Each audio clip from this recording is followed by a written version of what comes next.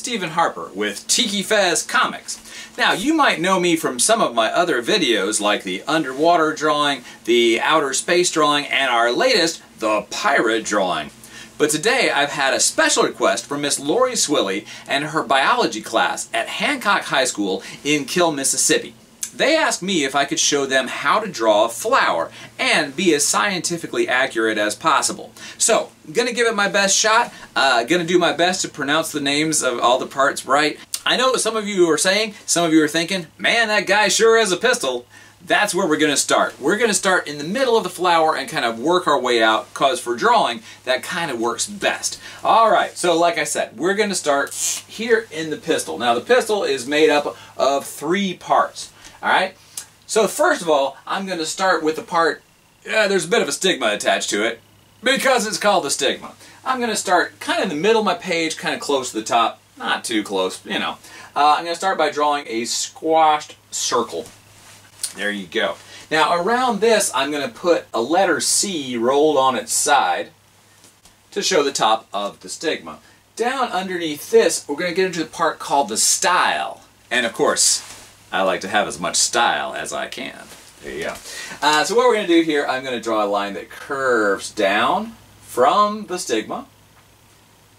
And then at the bottom of the stigma, we're going to draw the part called the ovary. This is slightly an enlarged part, basically just a circle down there at the bottom. So we've got the stigma, we've got the style, we have the ovary. That all makes up the pistil. Don't worry, we'll label these parts later. Alright, now the next part I want to show is the part known as the... I want to show the part known as the stamen. Now, it's a little bit like if you were in an army a long time ago, like in the 1800s or something, and you wanted to charge, but the general said, "Stay, men, stay." So what I'm going to do here, I'm going to start from either side of the ovary. I'm going to just draw a line that kind of curves up and out. And another one that just goes right alongside of it, curves up and out. Same thing over here, a line that curves up and out, kind of makes a gentle letter S. However, that's not the only way they could be. They are different shapes. They're also different numbers, so feel free to put more of these if you want. Some varieties of flowers have 10, 20, 100 of these. This part, by the way, known as the filament. Now, on top of this, I'm going to draw just kind of another oval, and this part is known as the anther. I didn't even know the question, let alone the anther. Now this is where the pollen is located, so I'm going to put this little line right there. So the pollen is on the anther is on the filament, there you go. The next part we're going to talk about is the corolla. The corolla is the part that attracts the insects or the animals that help with pollination. First thing I'm going to do, we're going to talk about the petals. And I'm going to kind of imagine one kind of peeled back and rolled out so we could see these parts right here. I'm going to draw a line that curves down, one that curves down over here, and kind of just a gently wavy line in between. There you go. So we're sort of peeling that one back. Now let's draw another one over here, a line that goes out and up, a line that goes out and up on the side, and then kind of just a gently wavy little line to then come back and join. Draw around the anther and the filament, all that part right there. And then up here behind that, I might want to put another slightly taller, higher up petal. There we go. Now, petals come in lots of different colors. As you know, I'm sure, flowers come in all sorts of different petal colors. So they might come in pink, or teal, or yellow, or just about any color of the rainbow.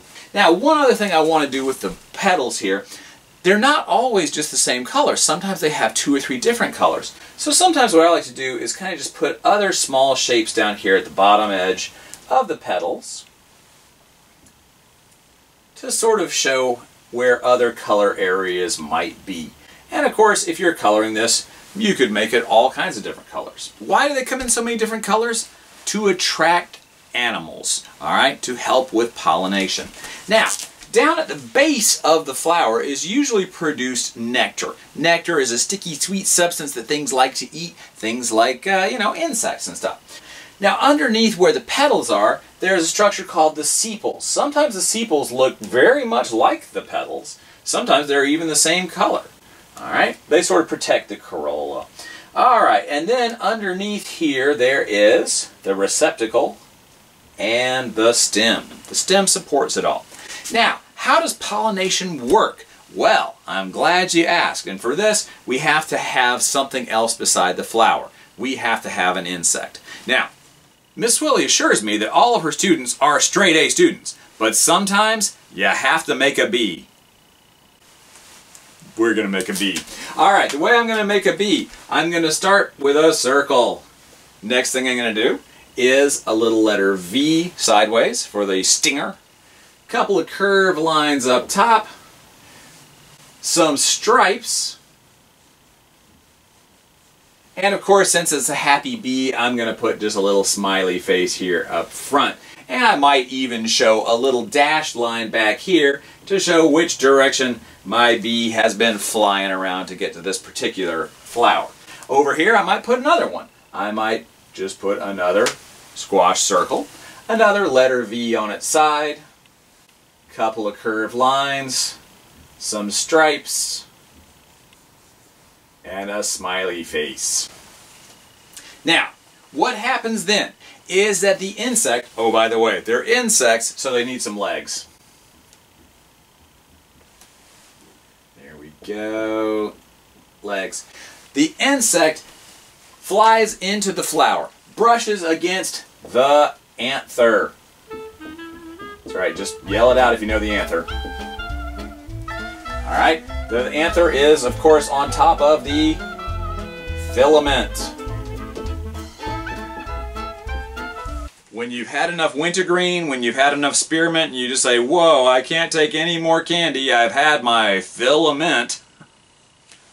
Next thing is, the pollen gets from the anther onto the bee, and it goes towards the pistil, alright? It goes into the stigma, down the style, to the ovary. These, of course, are the petals,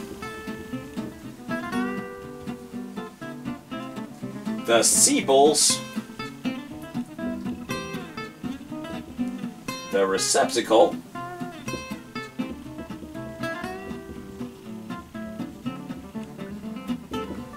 and the stem. That's right. Now, once the ovary gets the pollen in it, that starts to swell and expand, and it eventually turns into a piece of fruit. Depending on the plant, obviously. There you go. That's how to draw a flower. Hope it's helpful for you, Miss Willie, and all the class. Thanks for showing us there, and I appreciate it. Thanks for drawing along.